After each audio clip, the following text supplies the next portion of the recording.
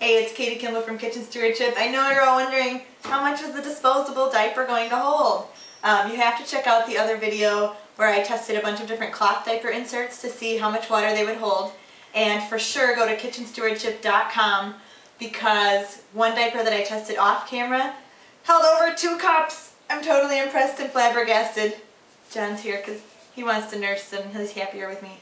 So if a diaper held 2 cups, a cloth diaper, I've got 2 cups of water here and we're going to try, this is a 7th generation, size 3, I think it's for 16 to 28 pounds. John here is 22, so he's right in the middle. And he totally leaked out on this diaper last night. Oh, I can't even pour straight. Alright, so I'm going to try to shoot for like about a cup first and then stop and see how much has run off. It's about 3/4 of a cup.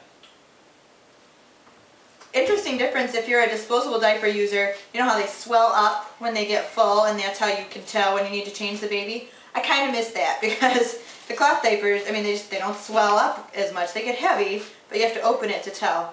Okay, so there's a cup of water in there easily, and I can tell there's definitely some more absorbency left to go. The rest of the household is falling apart. Dinner time. Alright, what do we got there? Got like a cup and a half in there. It's starting to absorb a little slower. It's definitely getting full, poofed up. Hey, Leah.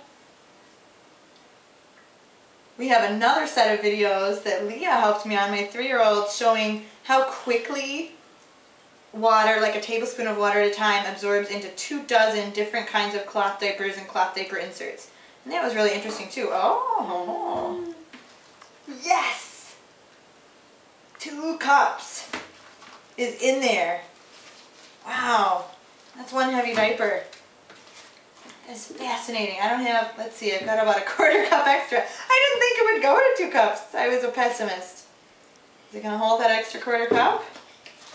Why, yes it will. Fascinating.